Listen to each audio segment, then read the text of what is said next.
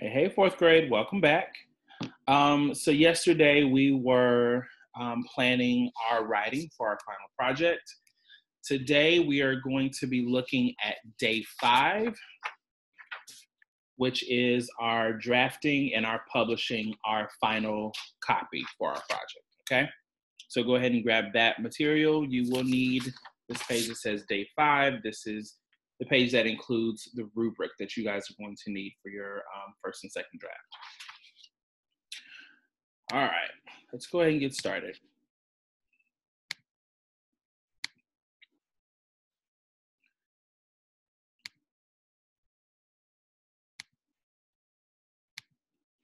All right, so for today's objective, it says today you will prepare and present your project using your notes gathered over the course of the week. So the first thing I want to show you guys, this is on the left-hand side, you'll see our outline that we used from yesterday that we came up with. And then on the right-hand side, you guys will be able to see my first draft. So I've kind of color coordinated so you guys can see how I've turned the details on the outline into complete sentences, and I've kind of expanded them. So for the first detail, the topics, remember the topic sentence and concluding sentence will not change. So that's why they're highlighted in yellow. When you look over at the first draft, they have not changed at all. Those will not change. So let's take a look at our details. So the first one I said, merchants equal overcharging. I turned that into first, we heard that merchants were overcharging for goods. When we look at our second detail, we wrote confronted T. Boylston, and I expanded that by saying, next we confronted Thomas Boylston about overcharging for coffee. The third detail that you see there in purple, we wrote demanded the key / T. Boylston in cart. I expanded that into then we demanded that he give us the key. When he did not, I threw him in the cart. And then the last detail that you see there in red, we wrote unlocked warehouse, and I expanded that into finally he gave me the key so that we could unlock his warehouse and get the goods for the rest of the colonists. So here we have our first draft. This is pretty good. We're still using the narrative voice. We're still writing as our character that we chose. Remember, I chose Deborah Manning. We have included specific details from the text. We've included transition words. So all of the things that we needed to include are here. However, I know that as fourth grade writers, we can take this first draft and expand it a lot more. So that's when we need to grab our rubric. So go ahead and grab your rubric. We're gonna take a look at things on the rubric and figure out how we can use the rubric to help us make an even better final draft, okay? All right, so on your rubric, there are lots and lots of things here to help us expand our writing, make it a lot better. However, for today's video, we're only going to be focusing on 4 of these, 4 of the things from the rubric.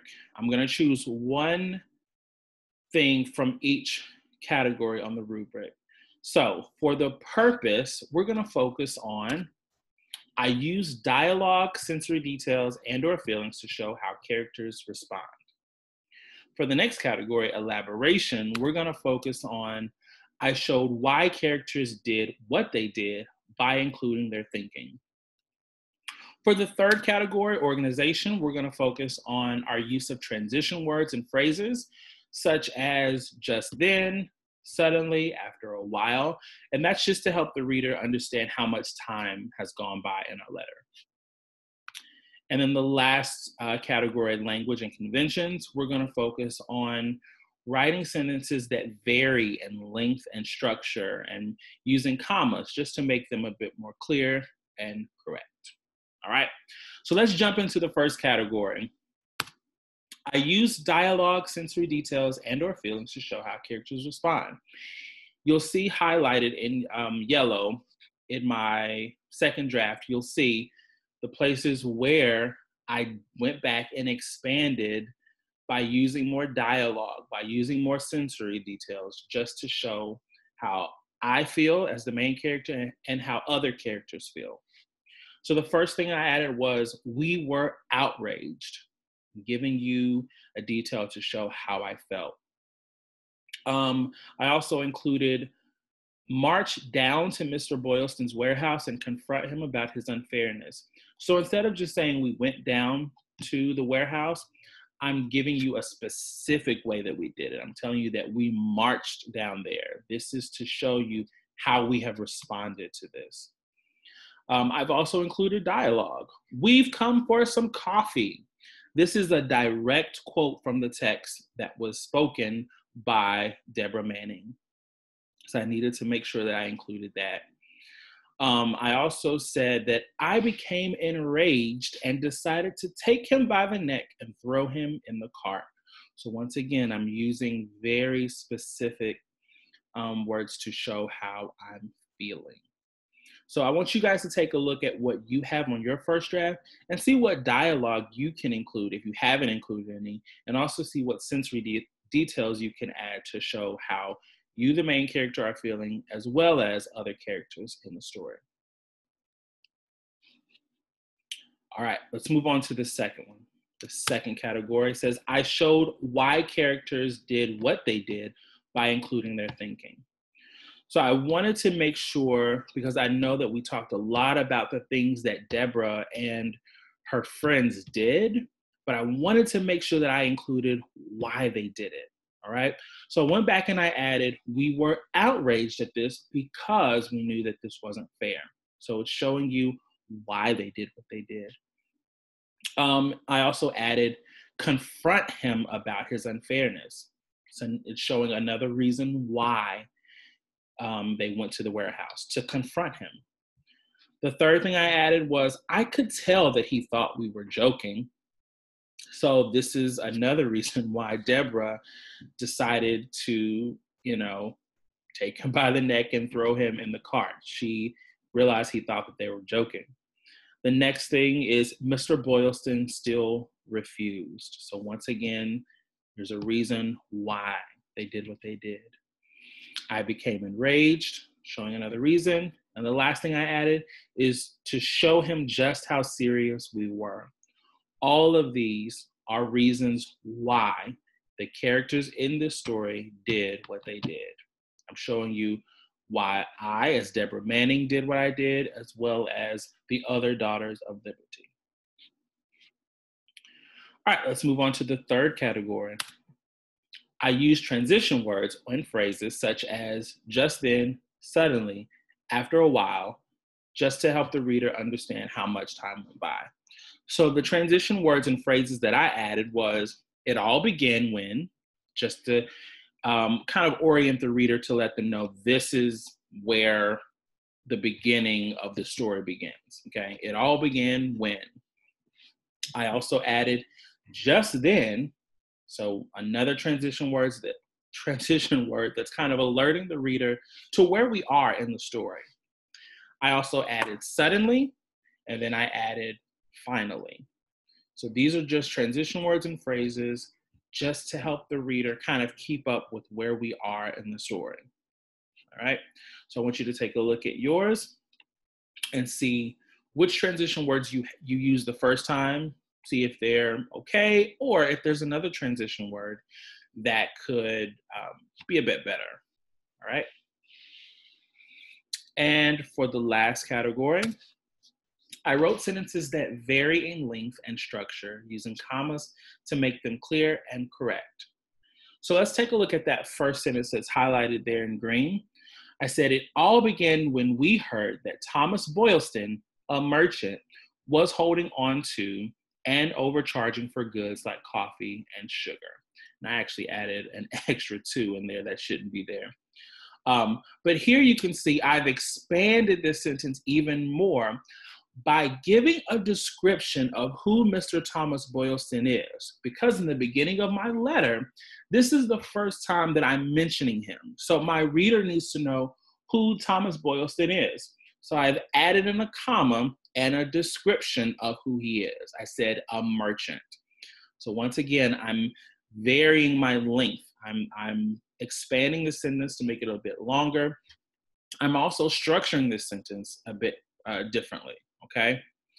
The second sentence that I decided to vary in length and structure is the one that says, my friend, Betsy Warren, tried to peacefully resolve the situation.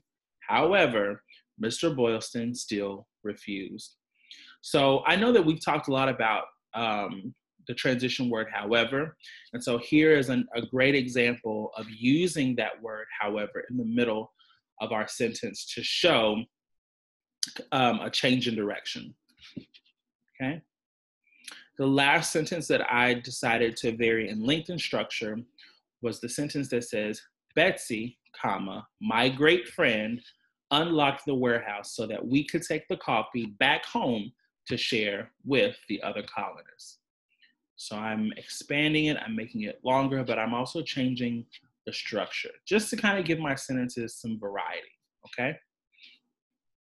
The very last category, oh, nope, that was the very last category, sorry. So now, after going through those 4 categories, making our changes, here is our first draft that we went over on the first page, and now here is our final draft. So let's go ahead and read the final draft together to see how much better this sounds. All right, we said, Dear Diary, we have finally had enough. The Daughters of Liberty and myself decided to take a stand to show our support for freedom from Great Britain. It all began when we heard that Thomas Boylston, a merchant, was holding on to and overcharging for goods like coffee and sugar. We were outraged at this because we knew that this wasn't fair to our fellow colonists. I knew something needed to be done. Just then, I decided to gather up the other Daughters of Liberty to march down to Mr. Boylston's warehouse and confront him about his unfairness. When we arrived outside of Mr. Boylston's warehouse, I shouted, "We've come for some coffee." I could tell that he thought we were joking, so I demanded that he hand over his keys or we would break in. My friend Betsy Warren tried to peacefully resolve the situation. However, Mr. Boylston still refused.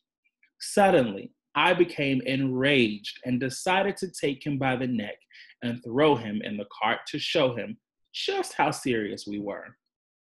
Finally, Mr. Boylston gave up and threw his keys to the ground. Betsy, my great friend, unlocked the warehouse so that we could take the coffee back home to share with the other colonists. It felt so great to speak up for ourselves and stand up for what we believe in. I am very proud to be a Daughter of Liberty. Sincerely, Deborah Manning. So that's it, guys. All right, so make sure that you guys are using your rubric to help make your writing a lot better, okay? Remember, the process for a writer is never ending, okay? We've written 2 drafts, but you're more than welcome to go back after your second draft and look at other parts of your rubric to see how you can even expand on what you expanded on the first time. All right.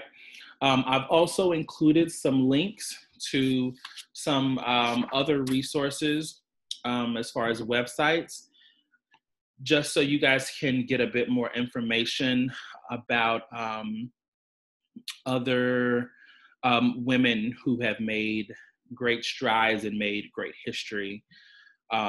So make sure that you guys check out those website links as well in the description box. All right. All right, guys. See you later.